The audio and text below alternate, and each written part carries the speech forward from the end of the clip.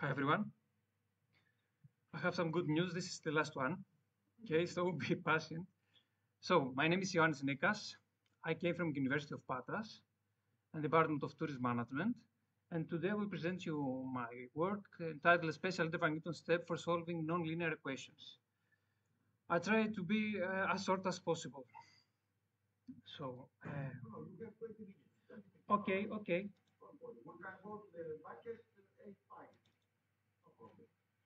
Okay. Well, this is a short sketch of my work. Firstly, we state the problem. I will tell you about interval analysis and interval methods, a general framework of interval algorithms. I will describe you the interval Newton method. We'll discuss some pathological cases, which is the motivation of this work. And then we show you our proposal, my proposal, and the numerical results, some numerical results. So, in this work, we consider the problem of solving a differentiable nonlinear equation over a closed search interval. Specifically, we wish to solve this equation using the well-known interval Newton method in cases where a zero with multiplicity exists. So, what is interval analysis? Interval analysis is an extension of real analysis where the entities are not numbers, real numbers, but closed intervals of numbers. And the interval is denoted by a number bracketed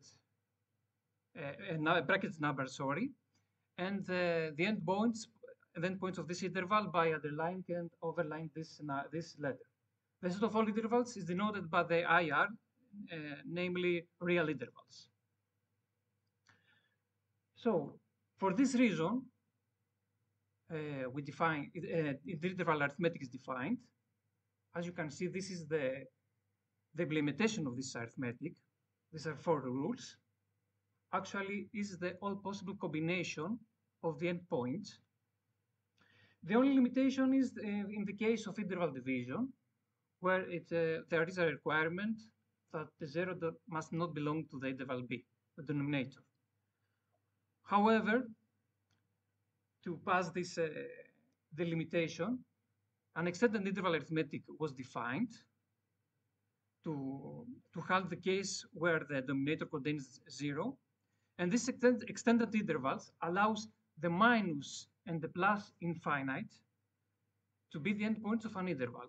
That is, we have now the IR star set, which is the real intervals plus the semi-infinite intervals and the real line. We have also defined some useful functions and operators. I only present you these functions and operators that are useful for this presentation. That's the width of an interval is a simple idea, or the midpoint, and the intersection of 2 intervals.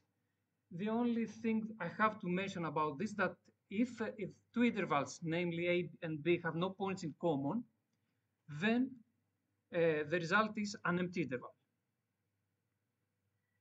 So, and here is the basic property of interval analysis, which states that an interval computation of f over an interval contains the actual range of a function. This is named fundamental theorem of interval analysis. The cost we have to pay for this theorem is that the enclosure is overestimated. But unfortunately, sorry, the result estimation is dependent on the width of the interval. So the thinner the interval, the smaller the overestimation. What that means? Here are some examples. I have to design 4 examples to illustrate you the nature of interval analysis. First, we have a simple example, the x squared minus 2 over the interval minus 3, 3, where an interval calculation have been done, resulting the interval minus 2, 7, which means that the estimated range contains 0. In this case, the estimated range is the exact range. The function has 2 zeros, But due to the nature of interval analysis, the only thing we can say is that possibly there may be some zeros in X. This is more clear in the second example, where we have an overestimation of the range. Again, we have zeros, and the only thing we can say is that possibly there might be zeros in X. And we have a worst case. This is on the left. Function has not zero at all, but the overestimated range of f tells us that possibly there may be zeros in X. However, in the fourth example, which is the essence of fundamental theorem of interval analysis, if we manage to enclose the range and this range does not have the zero inside, then we can say with certainty that the function has no zero at all in this interval. Okay. So, how can we employ these results to develop an algorithm solving equations? This method, these algorithms have some serious properties. First of all, an exhaustive search is performed in the given search interval. That is, we can result in enclosures which contains all zeros of f. If the zero does not belong to the interval estimation of f, then f has no zeros at all. It's certain. In the opposite case, we can say that possibly there may be zeros in X, but we have to reduce the search interval to reduce the overestimation and to conclude a decision, In addition, an interval algorithm accepts an interval to be a zero enclosure if its width is very small. Okay, and finally, an interval algorithm converges eventually to enclosures of all zeros of an equation. And this is a realization of interval algorithm. You can see there is 5 stages. The one is that, first of all, I have to examine if there exist zeros. But because if 0 does not belong to the range of f, then there is no need to keep searching the search interval. If I cannot decide, if I cannot make a decision in this line, then I have to check if this interval is small enough. Otherwise, I have to think or to propose a reduction symbol, and if I manage to reduce the search interval, then I have to try the method again. If it's not possible, then I have to force the reduction by adapting a bisection symbol. Okay. So, what is the simplest method? It's the interval bisection. We assume that we have no such a mechanism, a reduction mechanism. So, what's the reduction mechanism? Just we bisect the search interval. Okay. So, you can see the animation on the left. The initial search interval is bisected again and again until either the termination criterion is met or the interval is discarded. Resulting finally to the red small intervals containing the zero of f. Okay. Now, if I have a reduction sim like Newton, or better, like an interval Newton, you can see in this red frame, this is actually the interval Newton method, then I have a reduction mechanism. Okay, but I keep this state in case that interval Newton cannot reduce the search interval. Again, this is the animation. It's similar to classic Newton-Raphson method, but as you can see, we use two slopes which enclose the derivative. Okay. So the red formulas describe the interval Newton operator. This is where the classic and the interval method are different. And on the right side, we have some serious properties. What these properties tells us? That if the zero belongs to an interval, then this zero will belong to the interval derived by the Newton operator. The second property tells us that if the intersection of Newton operator and the interval is the empty interval, then there exists no zero of f in X with certainty. And again, if this interval derived by the interval Newton method is strictly belonged to the interval X, then there exists a unique zero of f. Well, let's now consider a case where the Newton operator cannot result a specific interval. Why is this happening? Is this happening? Because the zero belongs to the denominator, at the same time. The actual interval Newton operator results the real line, and the intersection results the same interval. We have no reduction at all. This case is called pathological, and we have to apply a bisection sim to reduce the search interval. This is an example. Here is an equation and a function, x squared, a simple function with a zero of simplicity 2, of x multiplicity 2, sorry. The search interval is not reduced if we apply interval Newton. So we adapt a bisection sim. If we bisect the search interval, as you can see, this zero, the unique zero of f, belongs to both intervals, and x1 and x2.